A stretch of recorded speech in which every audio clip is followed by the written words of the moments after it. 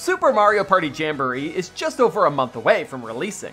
And over the past week, we've received a ton of new information on the game thanks to the launch of the Japanese website for the game and the playable demo that was featured at PAX West.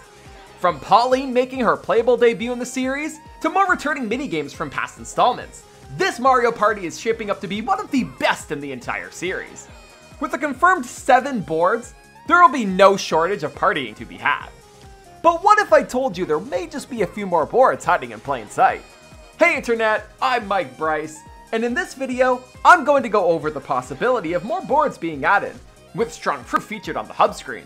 After you watch the video, don't forget to comment your thoughts on which boards you think are heading to Jamboree. Anyways, without further ado, let's go! Screenshots from Super Mario Party Jamboree show that all the party boards take place on and around one large island. It's believed that players will be able to traverse said island, which will be how the players choose which board they would like to play. If we take a look at the first screenshot, we can see 4 boards present, being Mega Wiggler's Tree Party, Roll'em Raceway, Goomba Lagoon, and Rainbow Galleria. I think it's safe to say that when first booting up the game, only these 4 boards will be available, with the other 3 being unlockable. These boards being Mario's Rainbow Castle, Western Land, and King Bowser's Keep. Now these 7 boards do help fill up the island, but I think we can all agree that it's still looking a bit awkwardly bare and suspicious. These 5 spots in particular. Now I have 2 theories as to why that is. And the first may sound crazy to believe, but it's because there are 5 more boards featured in the game, most likely through DLC. And these 5 spots are where the boards are going to be located. Now that begs the question, which boards could possibly go in these spots? Well, for a few of them, I think there's some strong hints for a returning board from a previous Mario Party installment.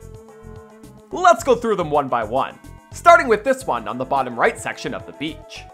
There's a very suspicious crack on the wall here with what appears to be some sort of green slime oozing out.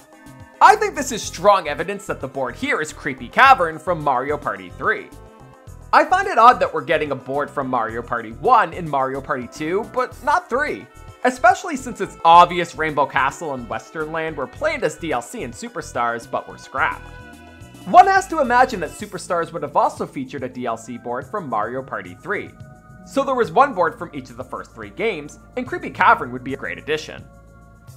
Next, we're going to move just a ways down the beach to this shipwrecked boat. This is the second spot that I think is most obviously another returning board. Now there are 3 boards I think this could be. Pirate Land from Mario Party 2, Deep Blueberry Sea from Mario Party 3, or Pirate Dream from Mario Party 5. I'm going to eliminate Pirate Dream right away, as it's highly unlikely that Nintendo will add any returning boards that aren't from the first 3 installments. Pirate Land would make the most sense in terms of the shipwrecked boat, but Goomba Lagoon is way too similar to this board in terms of theming, so I'm actually going to go with Deep Blueberry Sea. An underwater board would be different enough to stand out from the other boards in the game.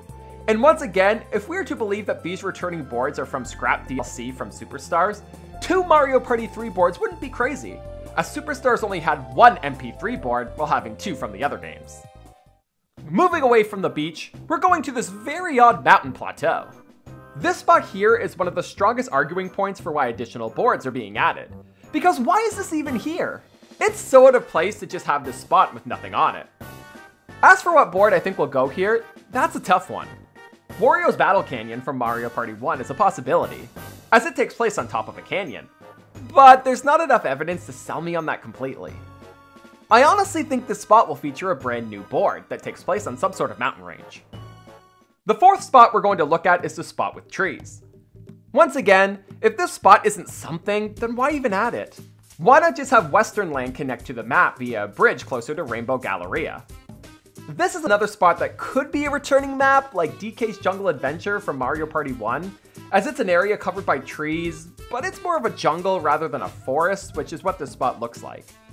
There's no other boards from the first 3 games that I think it could really be, so once again, I'm going to go with some type of new board here.